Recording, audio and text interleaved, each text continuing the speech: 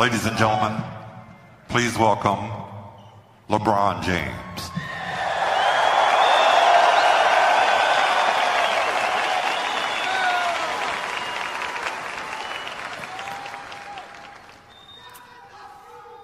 Before I get started on the speech that I have, I want to acknowledge all the lives that was lost Sunday morning. Alyssa Altabelli, John Altabelli, Carrie Altabelli, Peyton Chester, Sarah Chester, Christina Mauser, Ara Zabanya, Gianna Bryant, and Kobe Bryant. Now, I got something written down. You know, they asked me to kind of stay on course or whatever the case may be, but Laker Nation, man, I would be selling y'all short if I read off this shit, so I'm gonna go straight from the heart.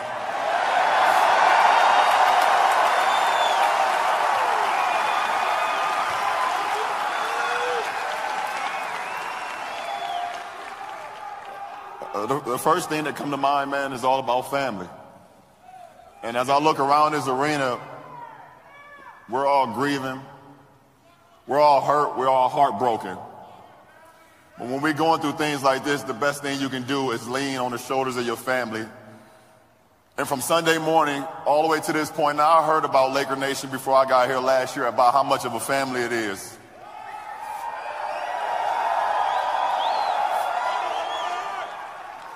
And that is absolutely what I've seen this whole week, not only from the players, not only from the coaching staff, not only from the organization, but from everybody. Everybody that's here, this is really, truly, truly a family. And I know Kobe and Gianna and Vanessa and everybody, thank you guys from the bottom of their heart, as Kobe said.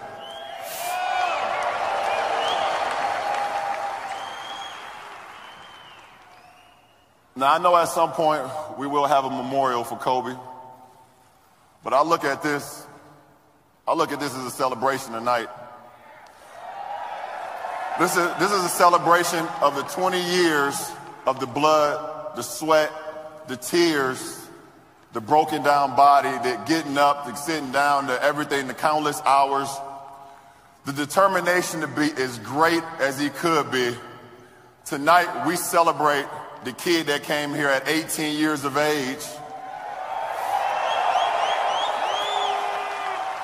retired at 38, and became probably the best dad that we've seen over the last 3 years, man.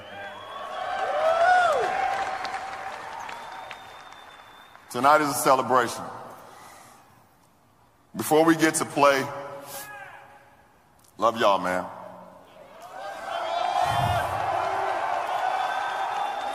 Kobe is a brother to me, and from the time I was in high school to watching him afar, to getting in this league at 18, watching him up close, all the battles that we had throughout my career, the one thing that we always shared is that determination to just want to win and just want to be great. And the fact that I'm here now means so much to me.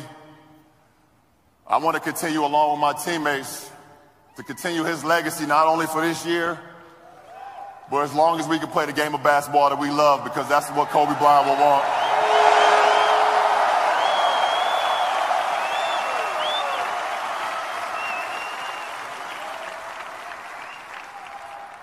So in the words of Kobe Bryant, Mamba out, but in the words of us, not forgotten.